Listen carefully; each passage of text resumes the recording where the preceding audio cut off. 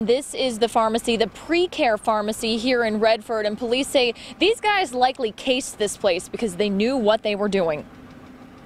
Here's a look at the crew of 5 guys. They actually broke into the dance studio next door. You can see them crawling in through the hole in the wall they made right by the drugs. They were in there probably 5 to 7 minutes.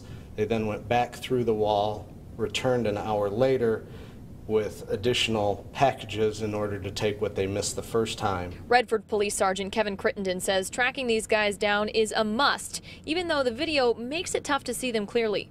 I think it's possible. There's a couple frames in the video where you can catch a glimpse of a face. We'd just ask the public if they think they recognize them to give us a call.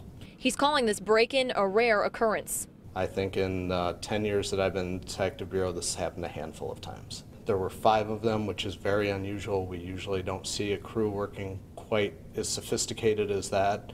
And they were very careful. The first trip they took most of the narcotics. The crew cleaned out the pharmacy's stock. Now the next step for these drugs is illegal sales, and that's what's even more dangerous. Obviously, our big concern is the fact that these drugs are going to make it to the street. They're not for somebody to use, or they're not for somebody, to help out a family member or something like that. These are obviously going to the street. Crittenden believes they're likely already in distribution. They took everything from Vicodin and its derivatives to morphine, so we believe it can be a very big problem.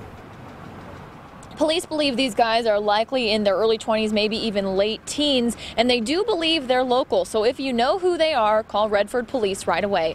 Live in Redford, Brianne Pomerini, 7 Action News.